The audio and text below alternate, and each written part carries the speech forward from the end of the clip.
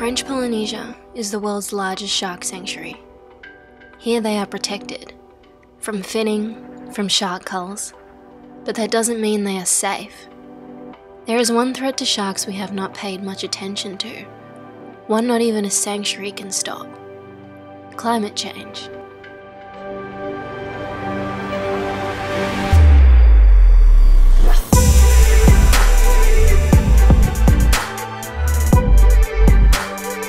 The Physioshark Project at the Criobe lab on the island of Mo'orea is studying the effects of temperature change and oxygen deprivation on sharks. I visited their lab, where important research is occurring, to find out not only what the threshold for sharks is during environmental changes, but how this affects them surviving other factors, like human impact. For my PhD research, I'm working on the effects of climate change on the physiology of newborn black-tipped reef sharks. So it's certainly fairly new information that climate change is going to be a threat that sharks are facing now and will face into the future. Now, some people think that for some species of sharks, these animals are highly migratory and that they should be able to find better conditions, cooler waters. But we're starting to find out that that might not be the case. In some cases, we expect that what's called the oxygen minimum zone. This is a layer in the ocean where there's no oxygen. This is going to get larger and it's going to get shallower and push sharks closer to the surface, where they might be more likely to interact with fishing gear. Also, for those species that aren't as highly migratory and that rely on very specific small habitats to survive, as the conditions of those habitats become worse and worse, we really don't know how these animals are going to be affected. We need to understand that better. And then there's really just a general need for more climate change driven research with elasmobranch populations to get the public aware that this is a major threat. Along with fishing, along with pollution, habitat loss, and culling, this is a major threat that needs to be considered. What we're beginning to find with regard to temperature is that these black tips are quite sensitive to temperature.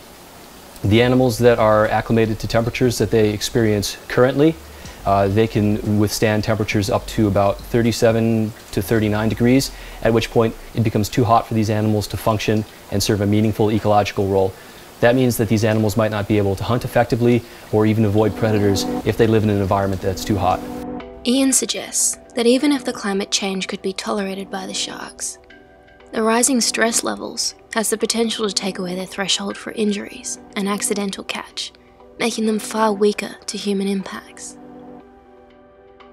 Also, finding from other studies in the lab, though, is that as temperatures get warmer, even a couple degrees, up to 33 degrees, 3 degrees above the average, the animals can still survive. They can still go about their daily routine. But if they're exposed to an extreme stressor, something like getting caught in fishing gear, which in Mo'orea this would be the case of accidentally getting caught, that has the potential to be fatal. So such a small elevation in temperature can have lethal consequences for these animals when they're exposed to extreme stress. The repercussions of that are huge. When we expect, as under the business as usual scenario for climate change, a 2 to 3 degree increase above the average temperature, if today's sharks are living at 33 degrees, there's a chance that there could be an impact on the population resulting as a result of potentially increased juvenile mortality.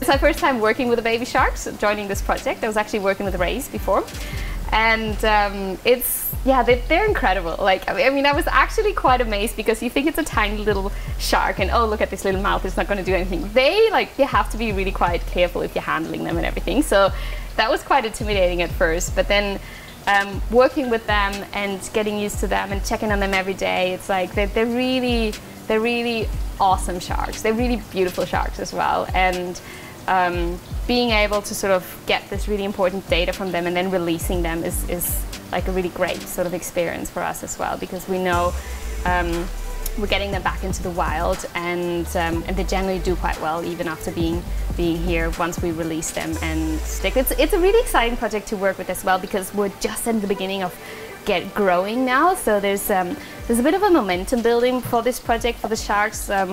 By doing this project really well, it'll be a platform for future research related to sharks and their vulnerability to climate change and what we can do to basically do the best to protect them in the future.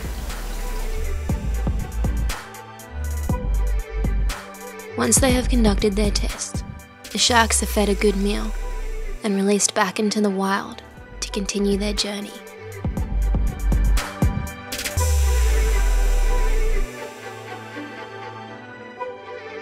It is estimated we can expect a further 2.6 to 4.8 degrees Celsius warming by the year 2100. A further decrease in pH, decreases in dissolved oxygen, and more dead spots of low oxygen in our oceans. The most dangerous and terrifying predator is the one we cannot see, the one we cannot ignore. It's climate change.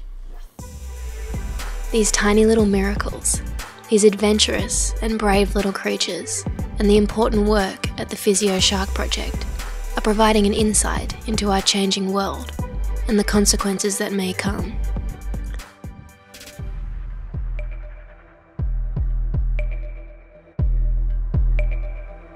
The changing oceans will cause our sharks to change as well.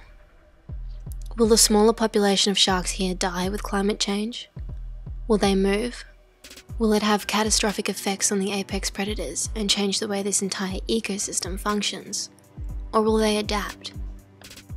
Perhaps the scariest thing is not knowing how our world will change, but the only thing we can be sure of, change is imminent.